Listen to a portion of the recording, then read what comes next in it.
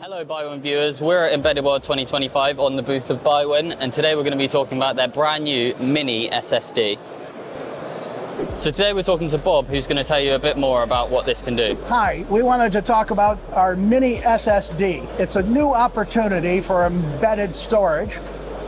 We found a lot of the companies that we were working with who are making edge devices, felt that the micro SD didn't have the capacity and performance that they needed.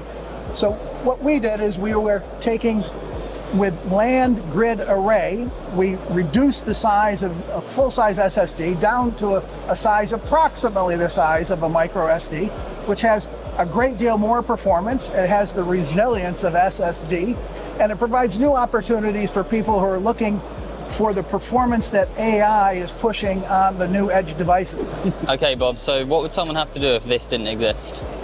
Well, again, right now, we're talking to people who are in handheld gaming consoles. We have a card reader even, and the Mini SSD through a USB-C port can supply all the performance and storage that a handheld console needs.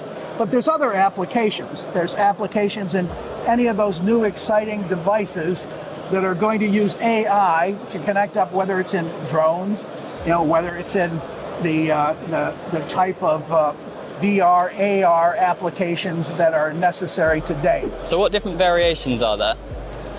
Well, in terms of storage capacity, it goes from 512 all the way up to 2 TB. Wow. So that's a lot of capacity, but the bigger story may be on the speed, because you're moving it at 3,700 MBS, which compared to micro SD.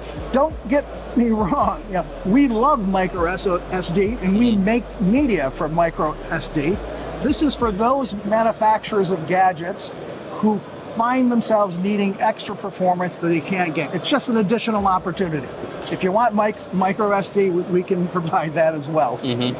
So that was the brand new BIWIN Mini SSD, and you can go to biwintechnology.com to find it.